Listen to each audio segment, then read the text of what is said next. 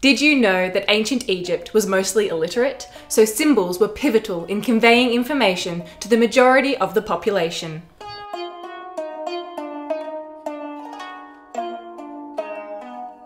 Hello and welcome to Ancient History Encyclopedia.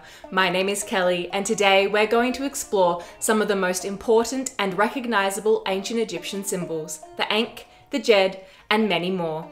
Don't forget, if you enjoy our videos, give this one a like and subscribe to our channel so you don't miss out on any new uploads.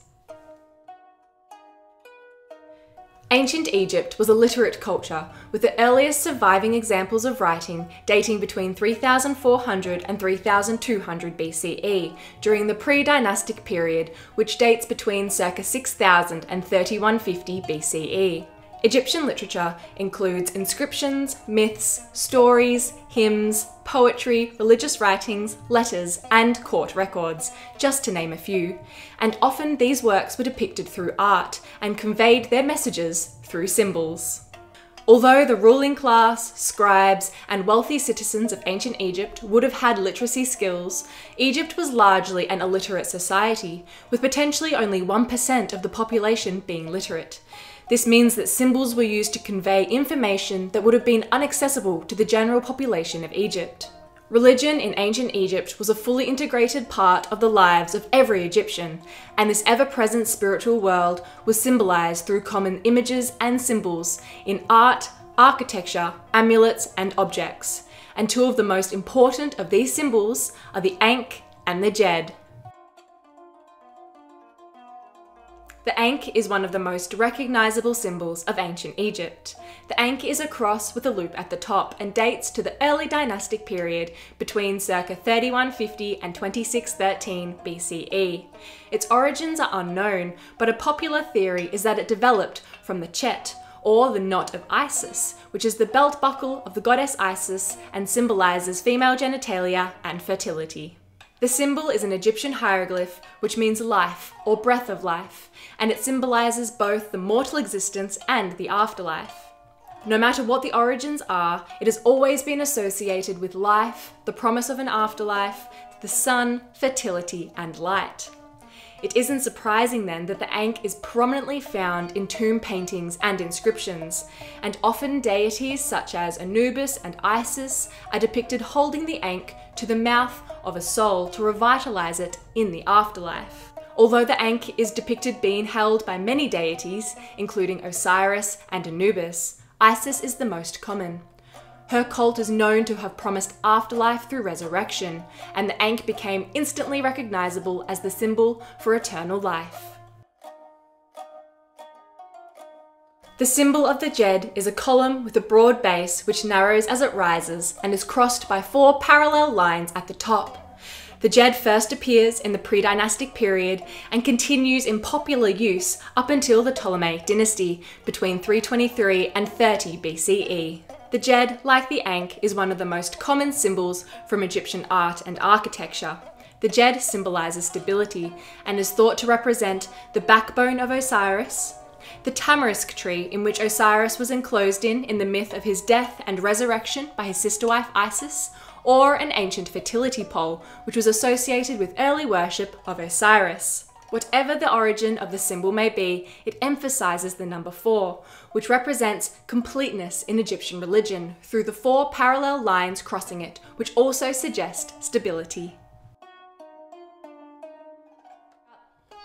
The symbols appear together and separately in Egyptian art and architecture all throughout the culture's long history. The Ankh as symbol of life and breath, and the Djed as stability, provided the literate and illiterate of Egypt the assurance that the gods were close by, caring for and watching over them. The Ankh reminded the people that every breath they took was from the gods, and the Djed reminded them that the gods gave them the very earth they walked on.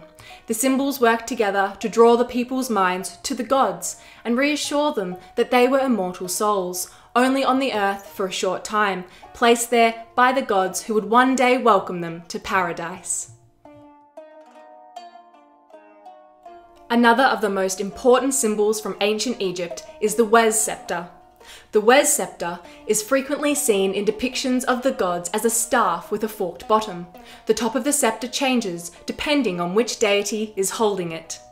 In the case of the creator god Ptah, for example, the Wes Sceptre combined the Ankh, the Djed, the Wes itself, and a circle, representing unity and symbolising completeness with the number 4. Kings of Egypt from the early dynastic period are depicted with the Wes Sceptre as a symbol of their power. Another important symbol is the winged solar disk, known as the Horus Berdeti, and it symbolises the soul in flight, kingship, royal power, divinity, and Horus, who legitimised the king's rule. The winged solar disk is among one of the oldest Egyptian symbols and one of the oldest in the world from any culture.